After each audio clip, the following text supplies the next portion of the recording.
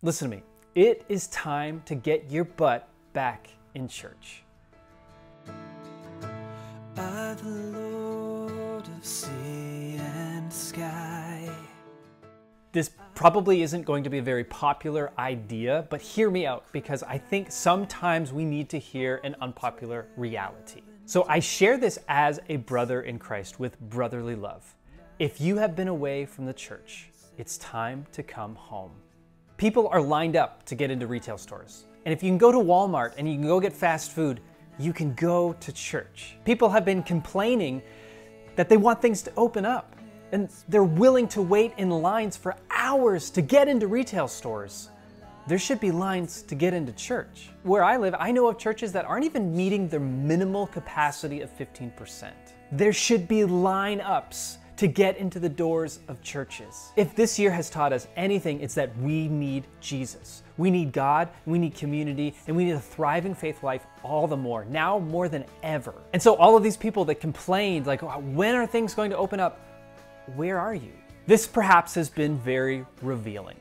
It's revealing of people's true faith life, the depth of it, how much they are willing to endure and to sacrifice for their love of God. And there's people that are probably watching this video that are getting extremely defensive, thinking of every possible extreme reason and excuse not to go to church. And there are some valid reasons, but very few. If we can go get groceries from the grocery store, we can go to church. So perhaps over this last year, we've allowed some bad habits to creep into our spiritual lives. Maybe we've gotten really comfortable not going to church. Perhaps we've allowed our faith life to be a little bit lax.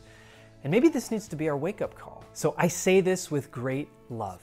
It's time to get our butts back in church. We need God. We need community. The sacraments were given to the church to feed us spiritually and to give us life. If you've been away from the church, I want to invite you to come home. And I want to leave you with this reflection from Hebrews chapter 10, verses 25 and 26, where it says this: "And let us consider how to stir up one another to love and good works, not neglecting to meet together, as it has become the habit of some, but encouraging one another, and all the more as you see the day approaching near. For if we sin deliberately after having received the knowledge of truth, there no longer remains a sacrifice for our sins." I love you. The church loves you. Jesus loves you. And it's time to get your butt back to church.